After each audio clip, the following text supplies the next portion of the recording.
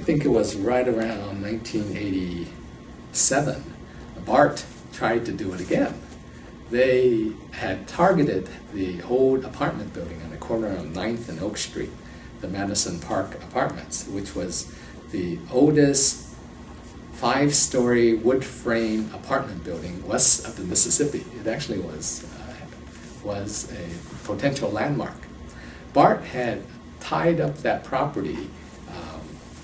They had actually bid on it at a foreclosure sale, and they were interested in simply tearing it down and putting up a new BART headquarters building right there and displacing the approximately 100 units of housing.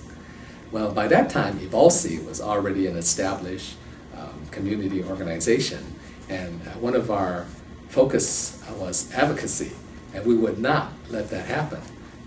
We embarrassed BART as to how they proceeded with that project, and we learned that they failed to follow the correct procedure. They had not gotten a formal appraisal for the site. They simply bid what was needed at the foreclosure sale.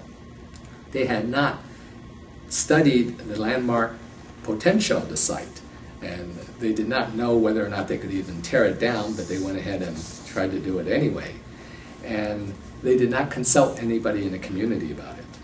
So EVOLSI got together with a number of other community organizations, and we started to organize a protest and a boycott of BART. And the directors were so embarrassed, and they wanted this to all go away. They ultimately sold it to EVOLSI, but they didn't want to take a loss. So they sold it to EVOLSI at the same price they paid for it, which was too high. But to make it affordable, they carried back the entire financing at something like 3% or a below market rate to allow the units to be converted to affordable housing. And today EVOLSI owns the building and it's operating as affordable housing.